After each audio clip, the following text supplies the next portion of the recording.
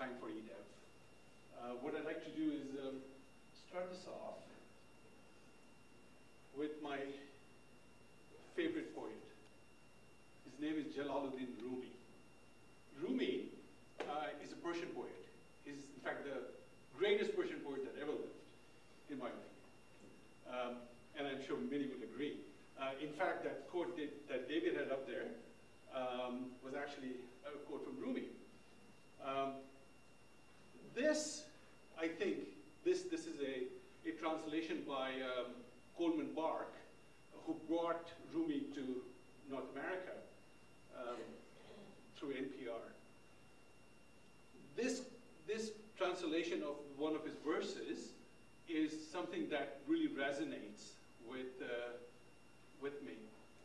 The idea of searching for the meaning of knowledge has been very important to me and to eDev. The way we have developed information in the past, especially organizational information, not operational information that's in a database in tables and columns, but particularly organizational information, we have not had a convergence of knowledge and documentation. And so Integrate was an attempt to solve that mystery. Now, according to this, might take us another 40 years to finish that job. However, it is important to realize that this particular search for finding excellence in working with knowledge is a non-trivial task, and it will take a long time, not only for technology to evolve, but for people to evolve to that point. I think those of you who have seen Integrate would attest to the fact that Integrate has taken a very unique approach to developing requirements, how it approaches requirements as knowledge as opposed to documents, which most people often look at requirements as. So this is a long journey, and we are committed to this journey. And I think it's been a fun journey so far. Forrester has identified that there are two parts to requirements management and definition. And according to them, the greater opportunity today is with requirements definition. Management we've been doing for quite some time, and we've got great tools, as in Visual Studio today, for requirements management. But what about requirements definition? And that's an area where there's a big gap.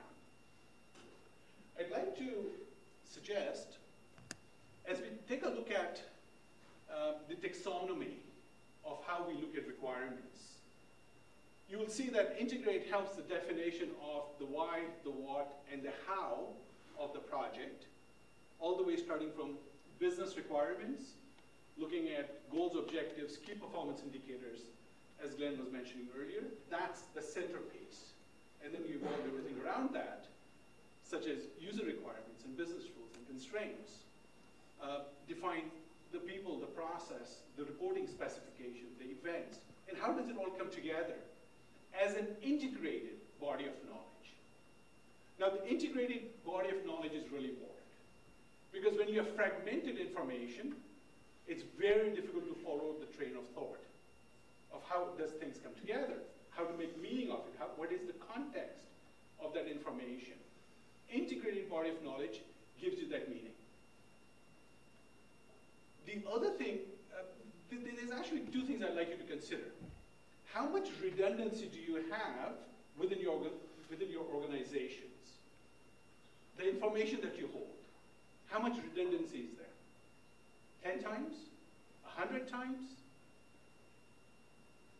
When you look at information in a broader way, let's take a look at the internet. How much redundancy is there? 1 million times? Maybe 1 billion times? Something absolutely crazy. What happens when you create redundancy is that you're reinventing and you're not building knowledge on knowledge. You're just rebuilding the same knowledge over and over again.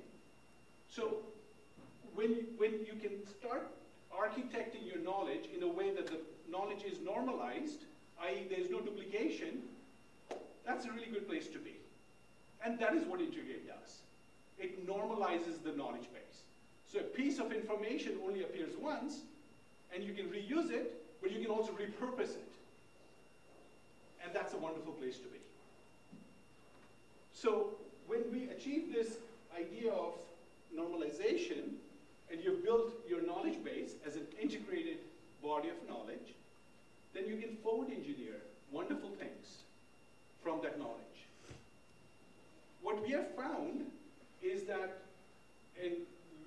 one of the things we have done in the past is we've taken documents from organizations and said, give us a document, we'll put it into integrate, we'll convert it to knowledge, and let's see what happens.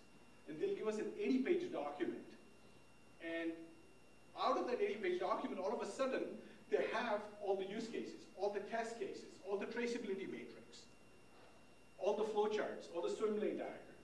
Everything, the knowledge was in there, but the information that was created was not intelligent. It was just content. And so with content, you can't transform it, you can't make sense of it, you can't effectively reuse it. And that's what integrate does. It takes content and transforms it to knowledge, which is our greatest asset today. So as we start to build knowledge in the future, consider building knowledge, not content that needs to be transformed to knowledge. So start with that point. I think you'll find the world to be a much more pleasant place, especially for business analysis, for the BAs. It'll be a much better place to be. Now, these documents normally take a tremendous amount of time to develop. Integrate makes it relatively easy because the focus is on creating the knowledge. One of the things that we have done in our 2010 release is that we have integrated with Word and Excel for custom reporting. So if you need a report that Integrate doesn't provide, so these 25 reports doesn't sort of cater to what you need, then you use Word and Excel to customize and create your own reports. Right? This is the ecosystem that we work in. Integrate has many components to it, all the way from business modeling to requirements elicitation, requirements analysis, automation of diagramming in